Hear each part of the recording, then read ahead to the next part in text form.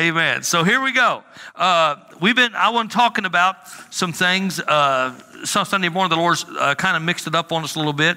But I really feel impressed in my heart to continue to talk about our fruitfulness and how God wants us to be fruitful, and not just only when you think it's good.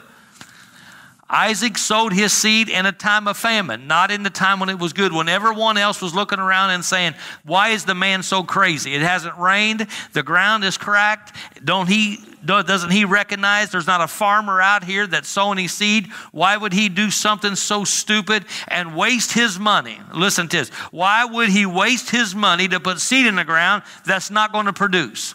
See, God takes the foolish things and he'll confound the wise. Let me tell you, it may seem like it's not the right time to do a lot of things, but when God says it's time to do all things. Amen? So that's what you have to understand. It's not always going to make sense. That's the rough part about being a leader visionary, because sometimes what you say and what you want to do won't always make sense, because not everybody see what you see. It's just simple. They just don't see what you see. And we surely don't see how God sees it. God has to work with us to see what he sees. So Isaac gets out there in the time of famine, sows his seed, and in the same year reaps 100-fold. And he got so blessed that it said his enemies, the Philistines, envied him. And then he dug out his father's wells. If you remember, he dug them out and the enemy filled them back in. Dug more, filled them back in. Then he dug another one and they filled it in. Then he dug one. And it was good. And he said, the Lord, he talked about the Lord has made us fruitful in a land of adversity. So even when you're in adverse times, God will make you fruitful.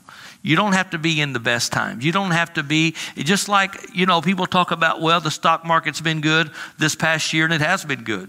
And they said there's a bull market. There's a bull market where everything is good. This is when you want to get into it.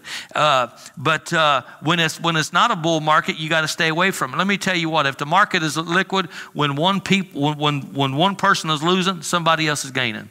It doesn't disappear.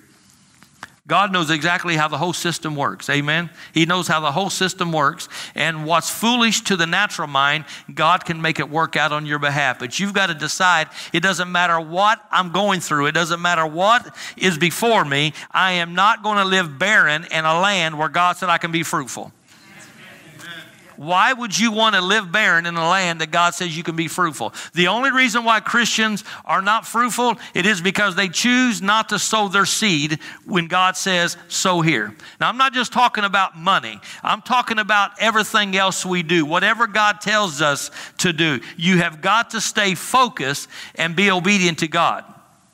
And he will cause you to prosper and be in health even as your soul prospers.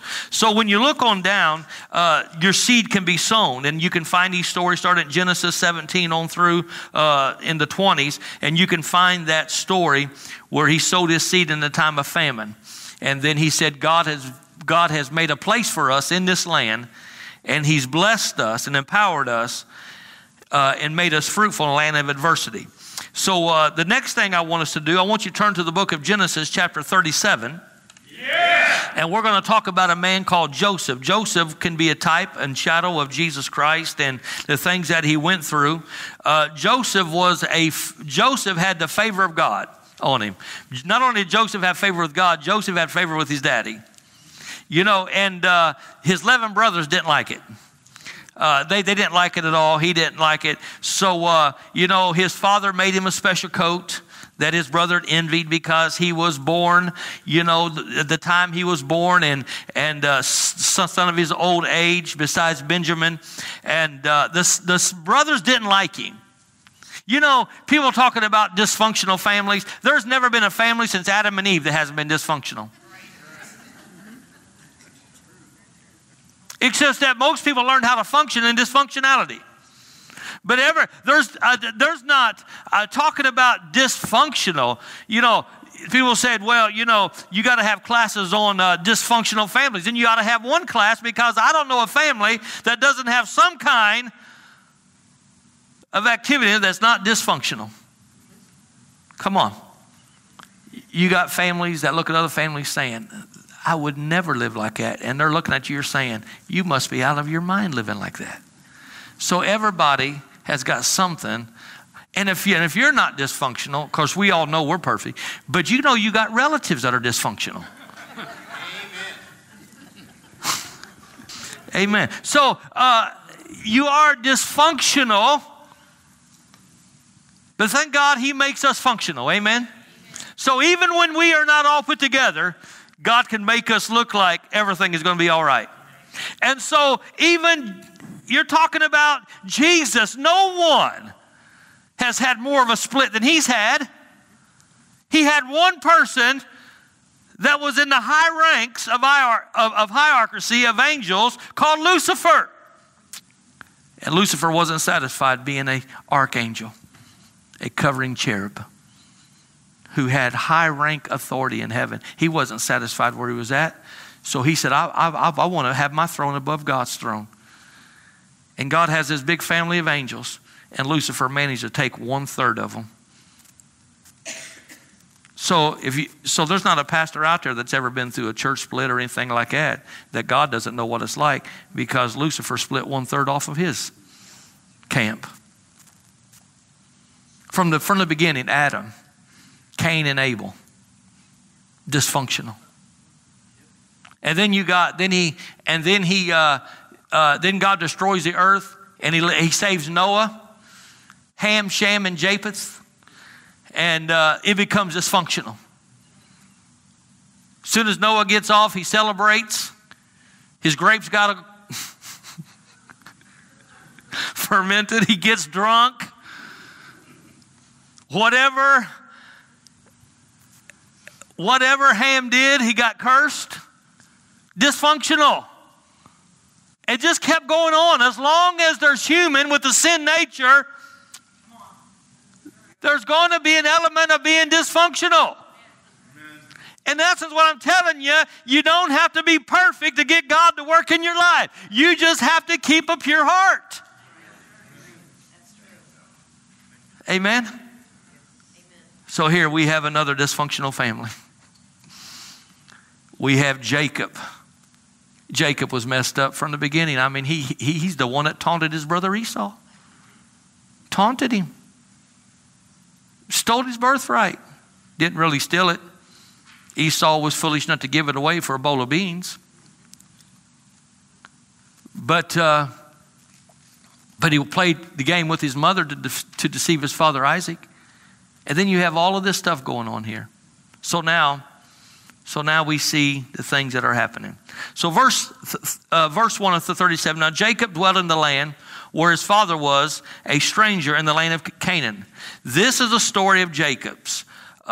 Joseph, being 17 years old, was feeding the flock with his brothers. And the lad was with the sons of Bilhah, the sons of Zilpah, his father's wives. He had those two wives, remember? And Joseph brought a bad report to them, brought a bad report of them to his father. So, tattletale.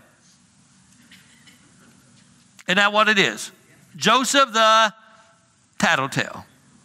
But the tattletale had an awesome coat that his dad made him. So this is the man, but here's the point. God's hand was up on this kid.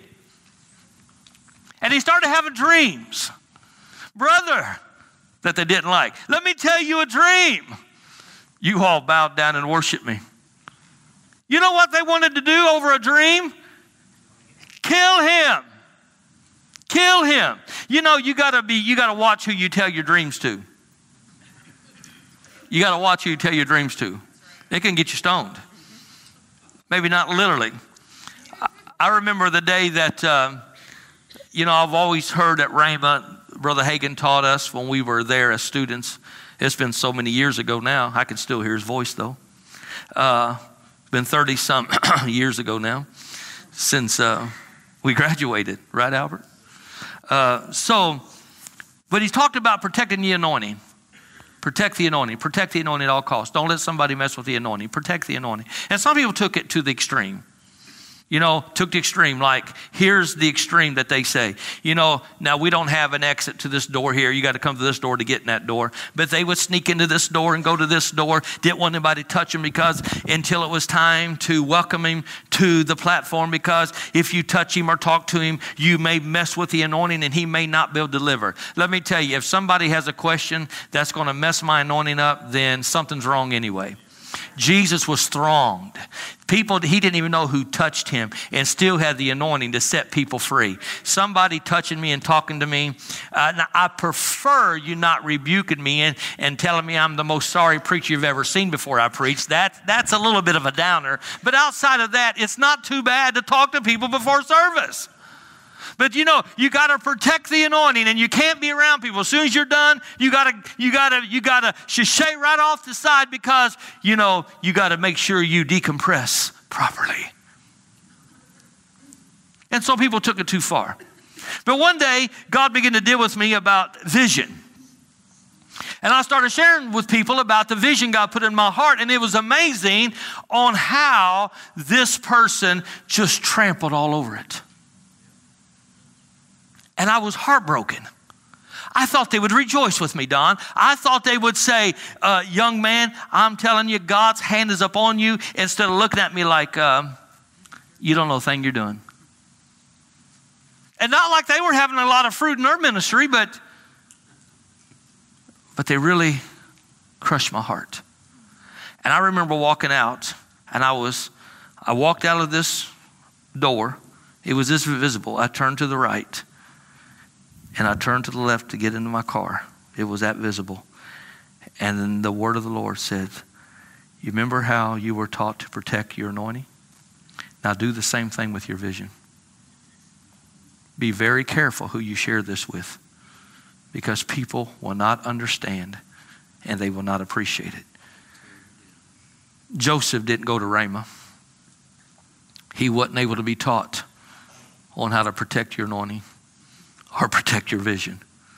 So he started having these dreams, and he was called a dreamer. And so then one dream wasn't enough to want his brothers to have to kill him.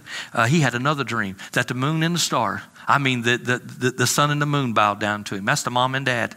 And the stars, they all bowed down. And the dad said, and his brother envied him. Verse 11 said his brothers envied him, but the father kept the manner in his mind. He knew that this may not be normal, but this may not be wrong either. Okay, so look at verse 12. Then his brothers went to feed their father's flock in Shechem.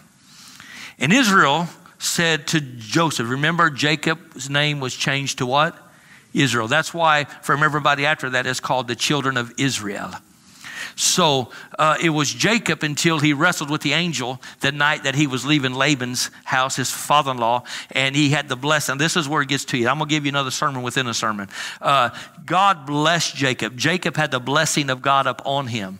The blessing was not something that was visible to the five senses. The blessing is something that the five senses can't mess with. And Jacob never could settle in his heart that he was blessed, because he was a trickster, he lied, he was a deceiver type person, and he never could embrace. See, when you're not honest with yourself and honest with people, when God starts moving on your life, you'll have a hard time embracing it's God upon you, because you can only see yourself the way you used to act. That's why you have to get things back in control of your life if they're out of control, and allow the forgiveness of God and allow the restoration of God to be upon you. So when God starts using you, you won't have to say, oh my God, I'm not worthy of this. I'm just not worthy of this. I'm just not worthy, because he has made you worthy, not because you're good, but because of his blood. Amen. But don't be foolish to mess around with God's anointing. In essence, don't be foolish by living right one day and living foolish the next. A blessing this day and cursing the next. You can't live that way. You have to live honest. And so Jacob, I've told this story, and I remember when there was a book out called The God Chasers, and I read this book, and I heard the guy that wrote it spoke, and he made statements, and it became a statement all through the revival realm, and that is, never trust a man without a limp, because the day that Jacob came out of his father-in-law's house, Laban's house, and then he knew that Esau was there to kill him, and he came to the river that night, and there he wrestled with an angel. How many knows the story? He wrestled with an angel, and the angel says, "Let me go."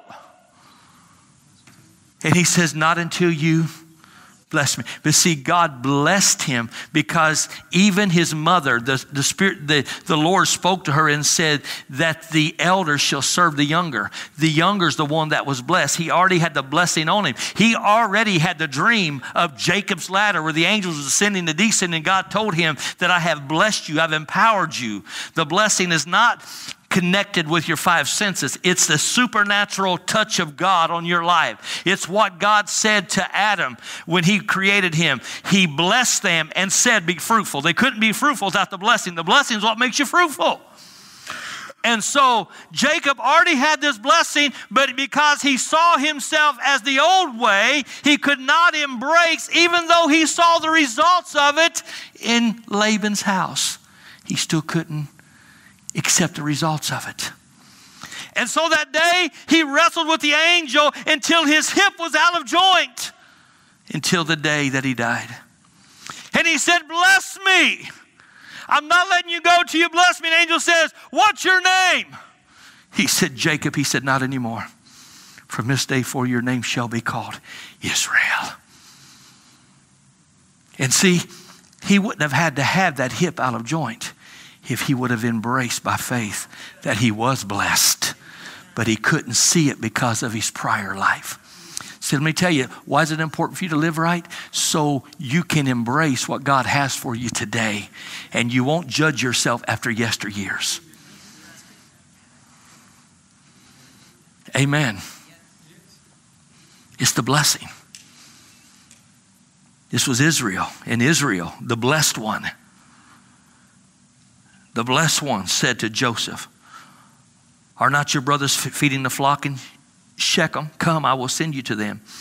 And he said to him, "Here am I." And he said to him, "Please go and see if it's well with your brothers and well with the flocks, and bring word back to me." Go tattle again. No. Bring word back to me. So he sent him out to go check. Now, verse 15 says, "Now a certain man found him." Now, how many has watched this movie, watched this thing on TV about Joseph? And there's a movie about Esau and Jacob and Joseph in Israel. I mean, in Egypt. Anybody ever see those movies on the television? When he was thrown into a pit and there were snakes in the pit and he's huddled up in the bottom of the pit. Anybody ever see that movie? It's sad. Don't worry about it. It had an element of truth, but it was pretty off. Okay, so this man, a certain man found him and saw him wandering in the fields, it says. And the man asked him, saying, "What are you seeking for? Who are you seeking for?" He said, "I'm seeking for my brothers. Please tell me where they are feeding their flocks." And he says, "They have now headed towards this place called Dothan." And now when they were on their way to Dothan, and that's when they saw. They didn't recognize the boy, but they recognized the coat. "Here comes the dreamer." And listen to this family of love. "Let's kill him. Let's kill him." And one of common sense said, "We can't kill him and have his blood upon our hands. Let's put him in a pit."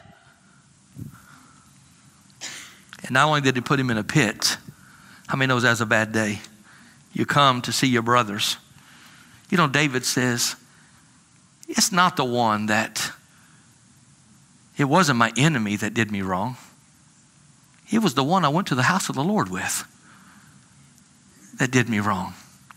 Folks, the world has never pierced my heart the way some of the church has.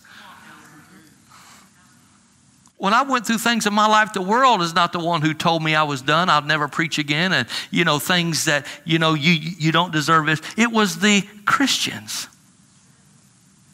It wasn't the world, it was the spiritual Sanhedrin. The holy righteous. The world will keep you in check, though, because even the world will say, "No, you shouldn't be talking this way. Christians don't talk like that. Christians don't act that way." Even they know. So there are some things you ought to listen to them. At least they know that. But David said, it was the one I went to the house of the Lord with that cut my heart. And so his brother says, let's kill him. They said, no, we can't do that. And so what happened was that they took him and threw him into an empty pit. Say empty pit. Television said there were snakes in there. This says empty. I'll take this over the television. But they had to make a movie. They had to make a movie. And there was no water in it. And they sat down to eat the meal. They lifted their eyes and looked, behold, a company of Ishmaelites coming from Gilead with their camels, bearing spices, balm, and myrrh, on their way to carry them down to Egypt. And Judah said, his brother, Judah was one of his brothers, so Judah said to his brothers, what profit is there that we kill our brother and conceal his blood? Come, let us sell him to the Ishmaelites, that his blood may not be upon our hands. And so what they did, they sold him to the Ishmaelites. Verse 28, it says, then the Midianite traders passed by, so that the brothers pulled Joseph and lifted him out of the pit and sold him to the Ishmaelites for 20 shekels of silver, and they took Joseph to Egypt. So this 20 shekels of silver, it was the price for a slave. Now, I also read, if Joseph being a foreshadow of this, you look at it now from the times of Jesus, that the 30 shekels or 30 pieces of silver was about equivalent to the 20 in the days of Joseph. And so they sold him into this slavery, sold him out.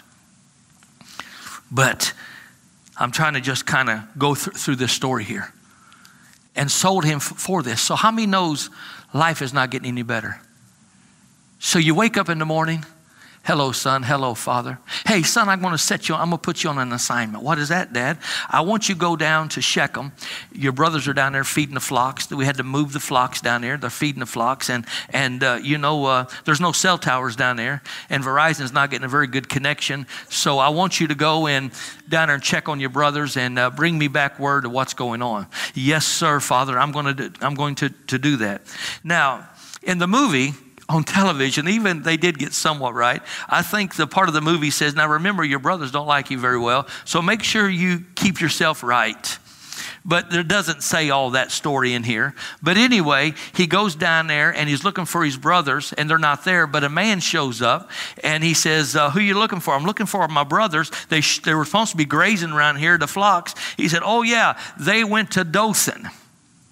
And there they show up in Dothan, and so things are going pretty good. I thought they were here, but they're over there. And then they yell out, here comes that dreamer. Now, let me tell you something about it. This wasn't just brotherly spat. This was murder in their hearts.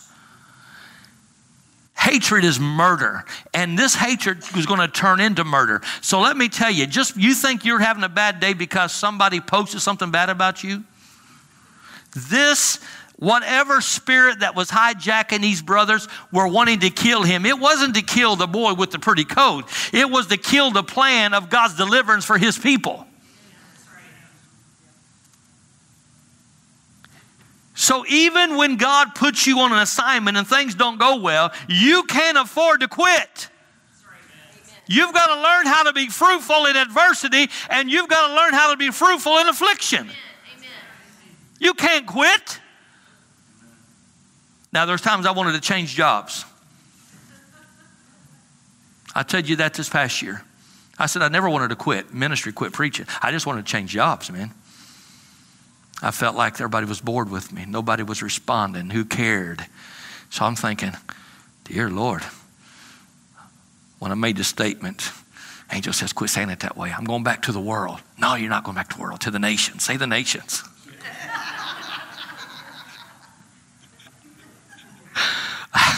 I wasn't even in the world like that. How can I go back? But anyway,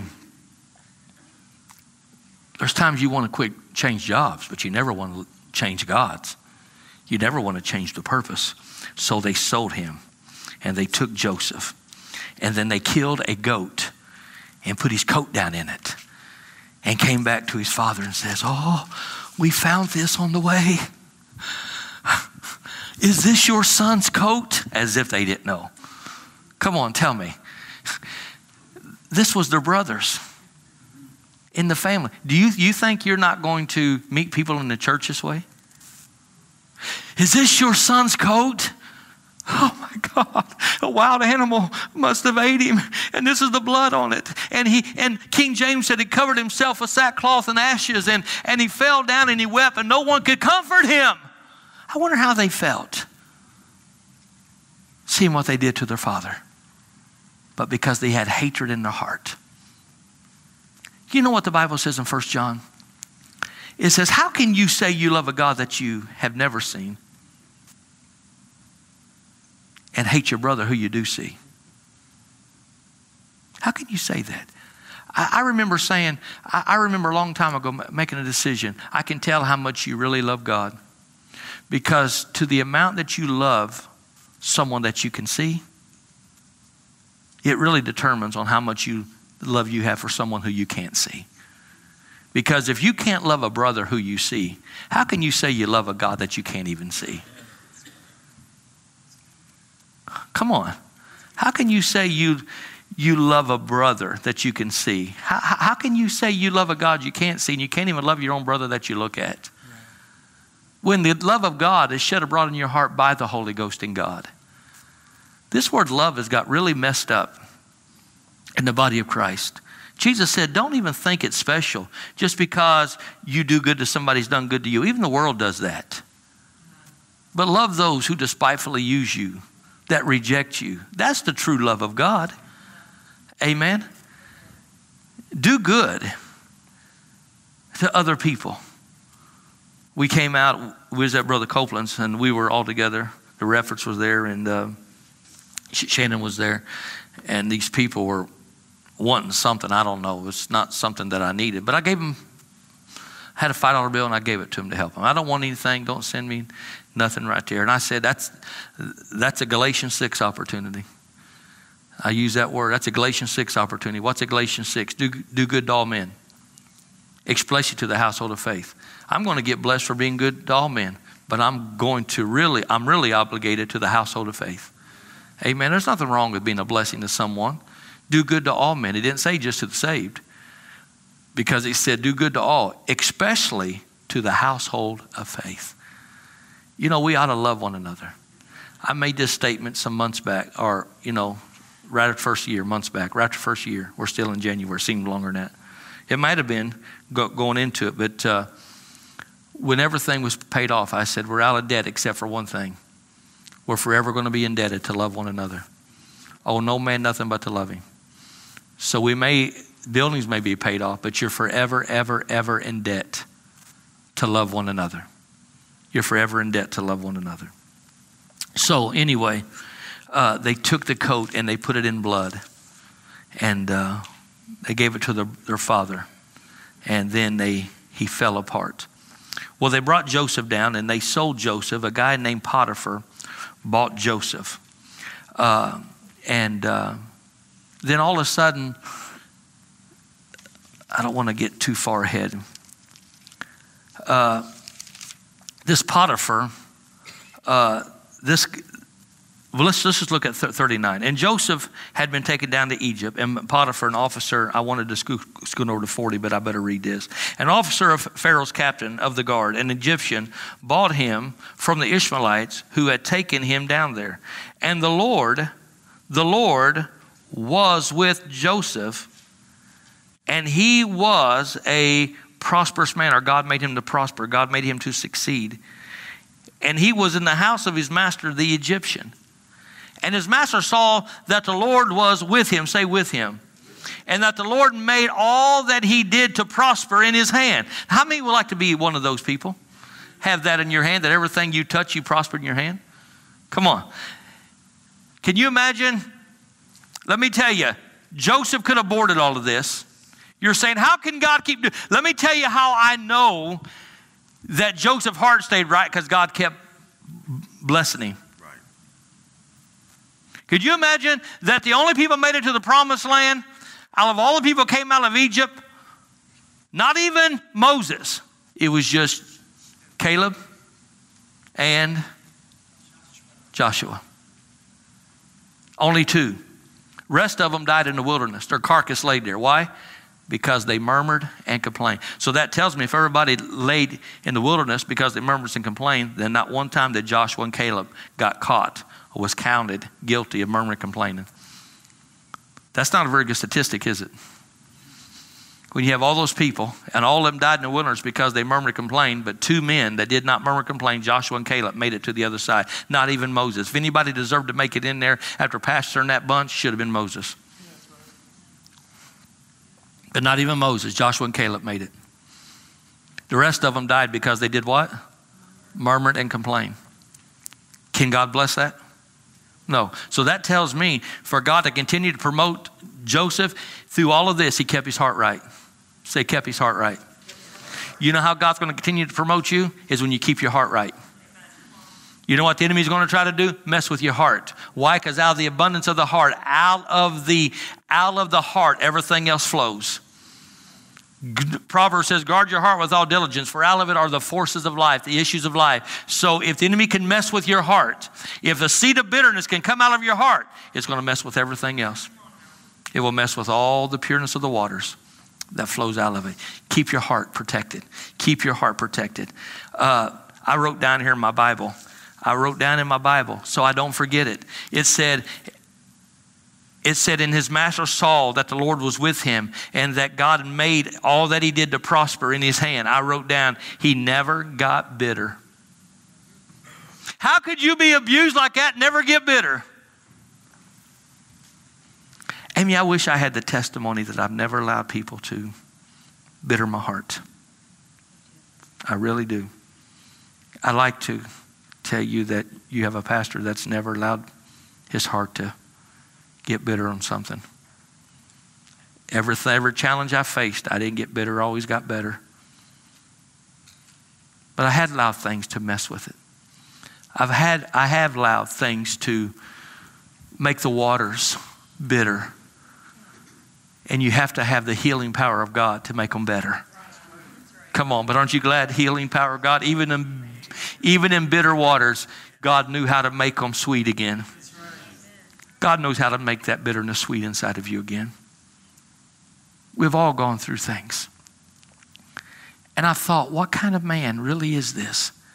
Where the Spirit of God did not dwell in him, just came upon him. And we have the Holy Ghost in us. And people with the Holy Ghost in them still have a hard time to keep bitterness out of their well.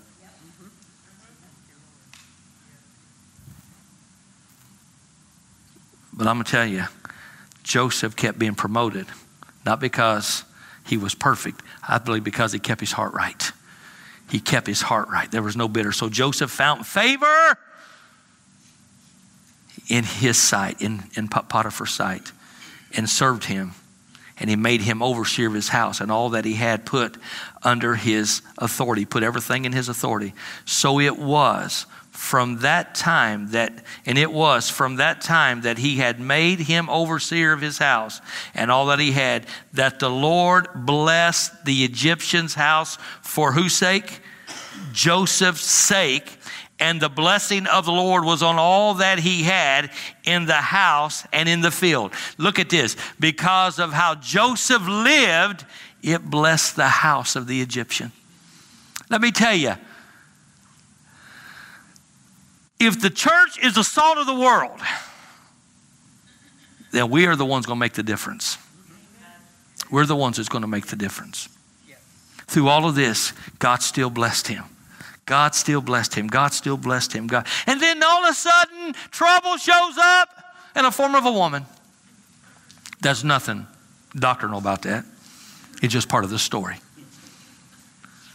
So the Bible says, even in the New King James, Joseph was handsome in the form of his appearance. And Pharaoh's wife set eyes on him. Set eyes on him. And she said to him, come lie with me. Wasn't very subtle, was it? Come lie with me. Come lie with me. Come lie with me. But he refused and said to his master's wife in verse 8, look, my master does not know what is with me in this house. He has committed all that he has into my hands. There is no one greater in his house than I, nor has he kept back, hang on. I almost went to a different verse here. There is no one greater in this house than I, nor has he kept back anything from me but you, because you are his wife. How then can I do this great wickedness and sin against God? He didn't say sin against his master. He said sin against God. Sin against God. So it was, as she spoke to Joseph day by day, say day by day, day by day, day by day, that he did not heed still. I love that. Day by day, come live with me. Day by day, I'm here. Day by day, hey, hey, right over here.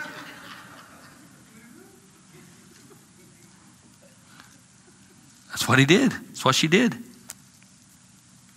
But it happened about the time when Joseph went out into the house to do work, and none of the men of the house was inside, and she caught him by his garments.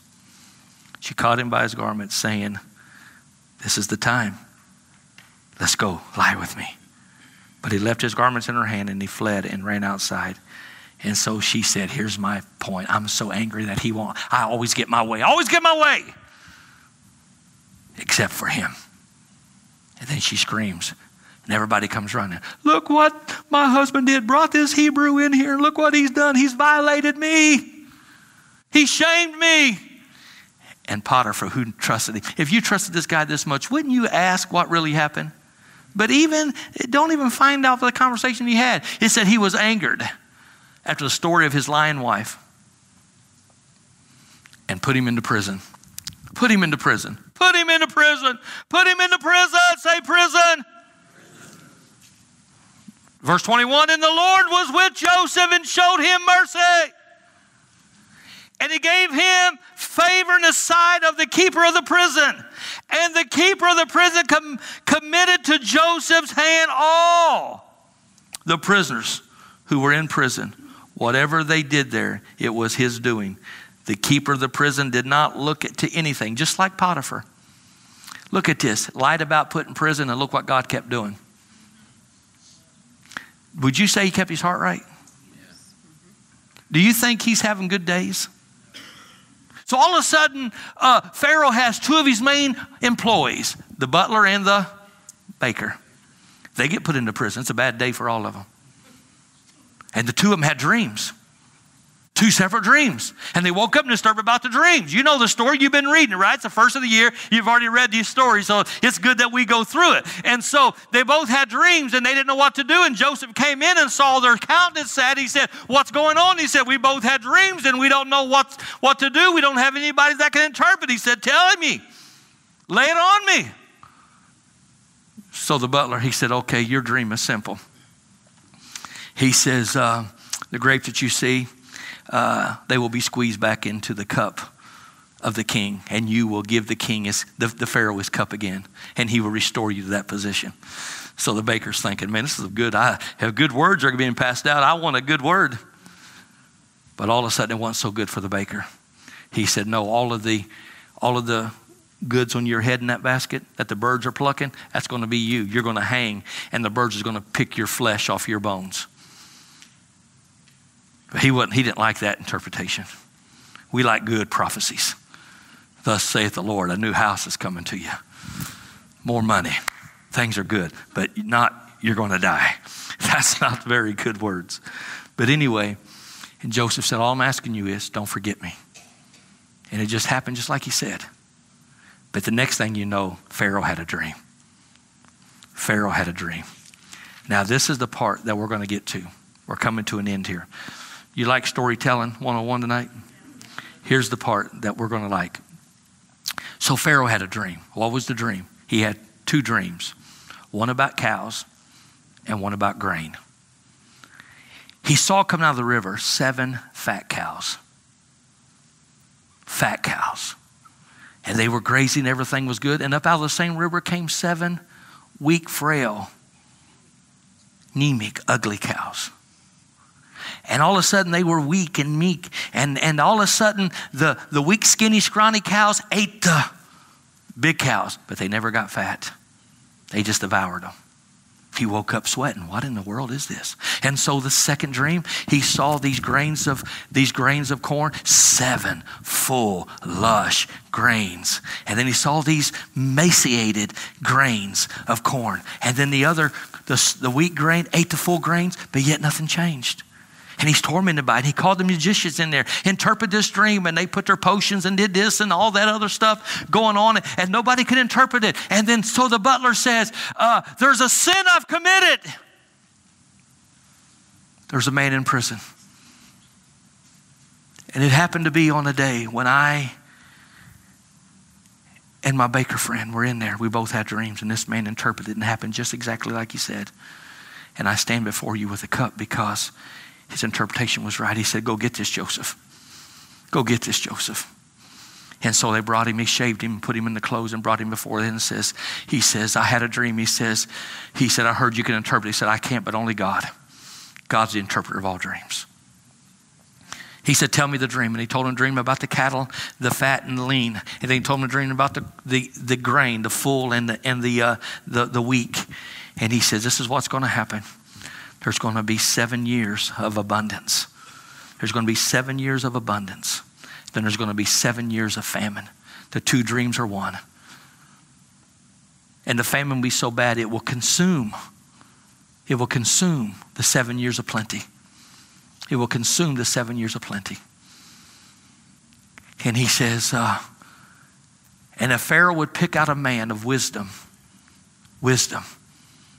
I'm going to use the words in the book of Acts, full of wisdom, the Holy Ghost, and of good report. Find a man with this kind of wisdom, that 1/5 of all the grain of Egypt would be stored back for the 7 years. So once the 7 years is over, when the plight hits and the famine hits and everything is done, that you'll still have grain in Egypt. And he says, who would be greater than the man from whence this wisdom came from? Joseph, out of all of your sorrow, out of all of your heartache, out of all of your torment, from the pit to the palace, it doesn't matter. You didn't get bitter. You kept getting better. Even when the woman lied on you in prison, you still got exalted. Even when you were forgotten in prison, you were brought here. The only thing that's going to separate you from me is this throne. The only thing that's going to separate you is this throne. And he says, you will be the one. No man will pick up a foot in this country until your word says so. Now, do you think Joseph, when he was in that pit, he thought he would be here? Do you think Joseph, when he was in the prison, he thought he'd be there? You notice that from the time he came out of that pit, even in Potiphar's house, did he begin to be fruitful? Yes. Everything he touched prospered. But was it taken away from him? Yes, by this woman. He was put into prison. Did he begin to be fruitful? So was he fruitful even in prison? Yes. Yes. Yes. Yes. And even when he said, don't forget me, people forgot him. How many times you told somebody, don't forget me, and they still forgot you, and bitterness comes up inside of you? But he kept walking with God.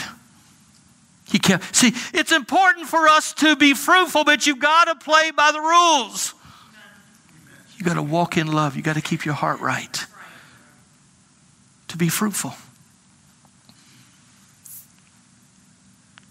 And verse 446, Joseph was 30 years old when he stood before Pharaoh.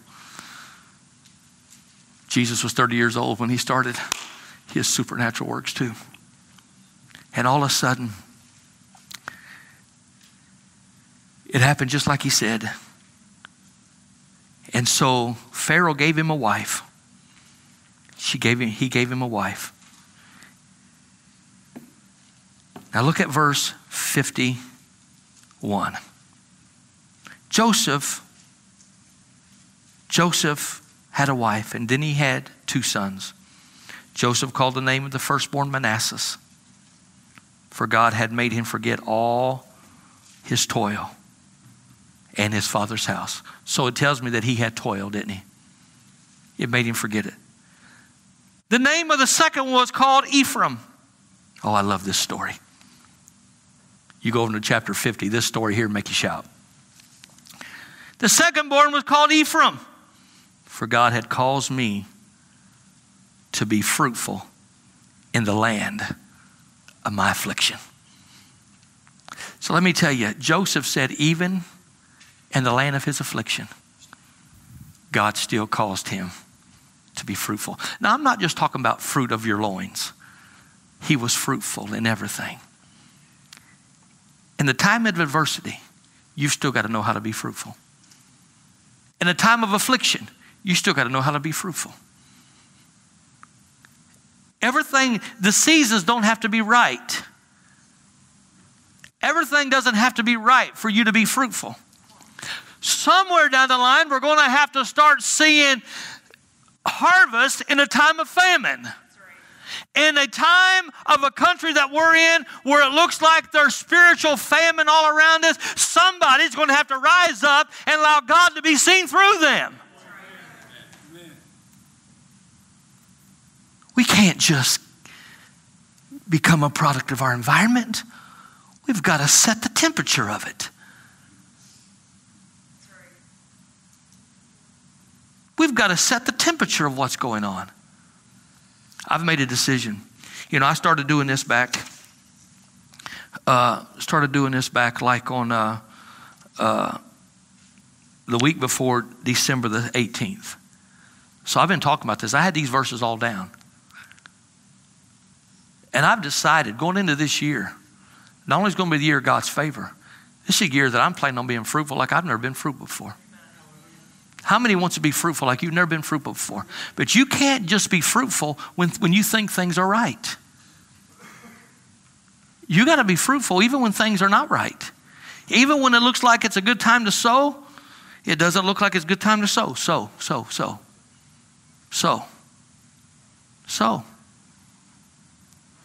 Those people lied on me. They put me in prison. Well, what are you going to do in prison? You better rise to the top. You better keep flowing in the Holy Ghost and interpreting and knowing what's going on, because you got to know I'm coming out of here. I'm coming out of here. Where are you going when you come out of here? I'm going to be in a higher position coming out than I was going in. I'm going to be in a better position coming out than I was going in. See, God can change your position. And God can take you places you've never dreamed if you don't allow the enemy to steal it out of your heart. If you don't allow the enemy to steal it out of your heart. There's things about this story I just love to tell. You're looking at a man that even said, this man called Joseph. He not only was a deliverer to Egypt, but he was a deliverer to his own brothers and sisters. And you know, outside of the store, when the famine came, just as it was said, the moon and the sun and all the stalks bowed down before him. Bowed down before him. But even when he brought his family and put them into the nicest, plushest place of Egypt called Goshen, and in bondage 430 years, he told them, even though this place has been good, here's how it's going to work. I love this. He says, when God delivers you out of here, don't even let my bones stay in this country. I may have been an icon, I may have been the prime minister, but you don't even leave my bones in this country. He told them right before the start, you get me out of here. You get me out of this place. And just like Joseph's father, Israel, Jacob, where the younger was going to rule over the elder and the elder would serve the younger. You'll find this in chapter 50. It's going to be the same way. That even though Manasseh was the firstborn, and then Ephraim, when Ephraim was born, it says, now God has caused me to be fruitful and made me forget all of my afflictions. When Jacob laid hands to bless his sons, Jacob put the right hand on the younger. And he says, this is the one who's going to carry it on. And notice this. It was the one he said, God has made me forget my sorrow. And at time of adversity is the one that God had his hand on to keep going forward with the lineage. I'm telling you, if you let God be God, he will change your world forever. But you got to let God be God. So you got a choice. I've made this statement the last time. I wasn't here last Wednesday, but God made this statement the last time. You've got to decide, I'm going to get better. I'm going to get better. I made a statement here. I was still on the elder board. I think I was still the associate at the time. And I didn't realize there were some things going on with some of the people on the board that I think at the conversation with Dad afterwards, I didn't know that he was trying to get a point across. We was in a board meeting down in the fellowship hall, and I mean, that meeting, everything that was being said, Linda, it was starting to offend me. I was starting to get offended. Because I made a statement some weeks before that. I've made my mind up. I'm never going to get offended again.